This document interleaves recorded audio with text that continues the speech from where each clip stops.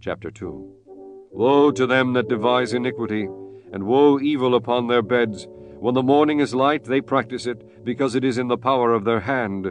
And they covet fields, and take them by violence, and houses, and take them away. So they oppress a man and his house, even a man and his heritage.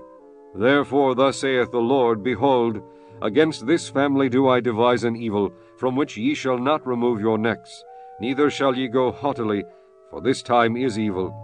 In that day shall one take up a parable against you, and lament with a doleful lamentation, and say, We be utterly spoiled. He hath changed the portion of my people. How hath he removed it from me? Turning away he hath divided our fields. Therefore thou shalt have none that shall cast a cord by lot in the congregation of the Lord.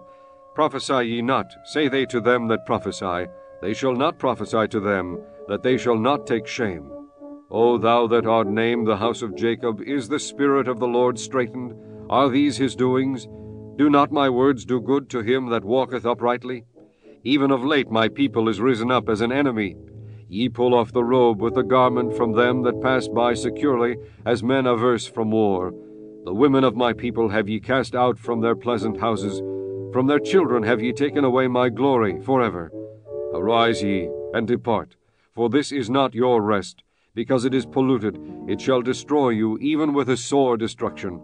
If a man walking in the Spirit and falsehood do lie, saying, I will prophesy unto thee of wine and of strong drink, he shall even be the prophet of this people.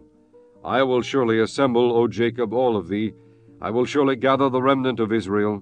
I will put them together as the sheep of Bozrah, as the flock in the midst of their fold. They shall make great noise by reason of the multitude of men. The breaker is come up before them. They have broken up, and have passed through the gate, and are gone out by it. And their king shall pass before them, and the Lord on the head of them.